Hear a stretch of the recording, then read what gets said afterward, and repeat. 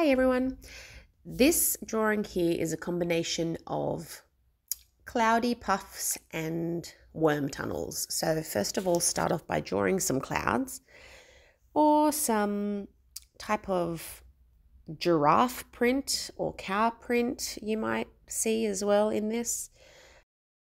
Whatever it is that it looks like to you, or whatever shape you'd like to draw, just make sure that when you do place the next shape, leave a slight gap as evenly as you can around each one of those shapes so that it looks like a path.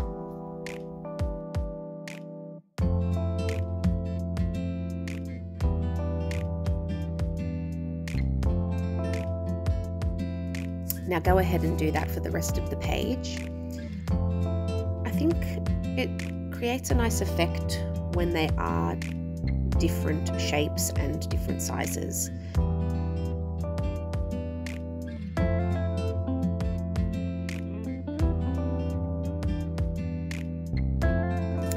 This step now, we'll be adding the worm tunnel.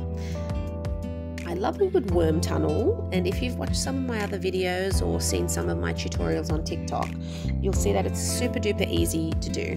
But if you just want a quick little explanation, basically you're drawing a semicircle, and the important thing about the worm tunnel is to be able to start that line and end that line right in the crease that is created from the previous curved line.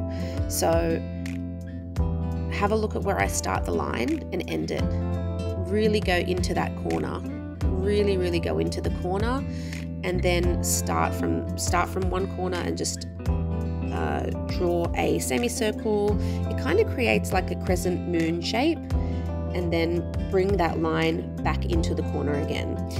Now, if you don't do it like this, it does not give the three-dimensional effect that you're really looking for when it comes to a worm tunnel. So really give that a go. Try to get right into that corner.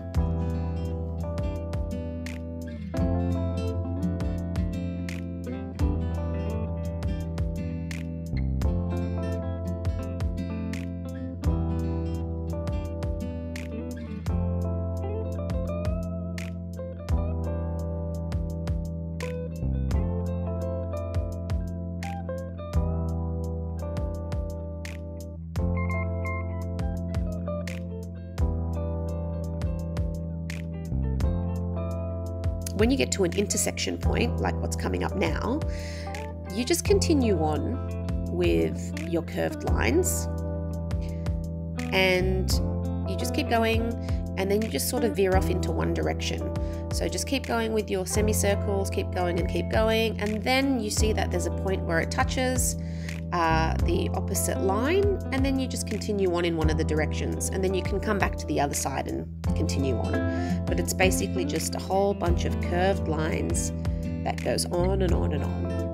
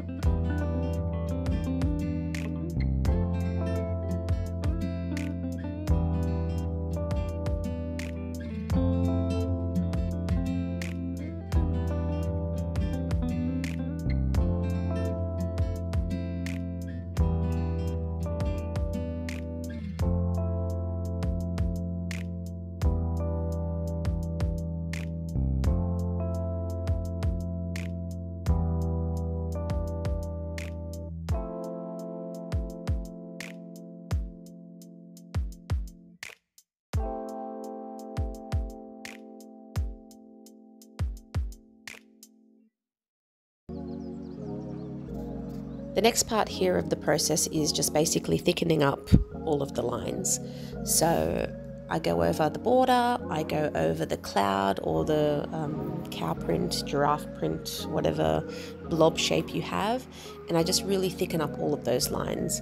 Not only does it sort of tidy up the work, if you have some slight imperfections, you can see that there's some texture marks on the insides of those blobs, but when you thicken it up, it actually adds a nice depth to the three-dimensional effect that's created by those worm tunnel curve lines. So go ahead and really spend a little bit of time here to outline, thicken up the print and the borderline.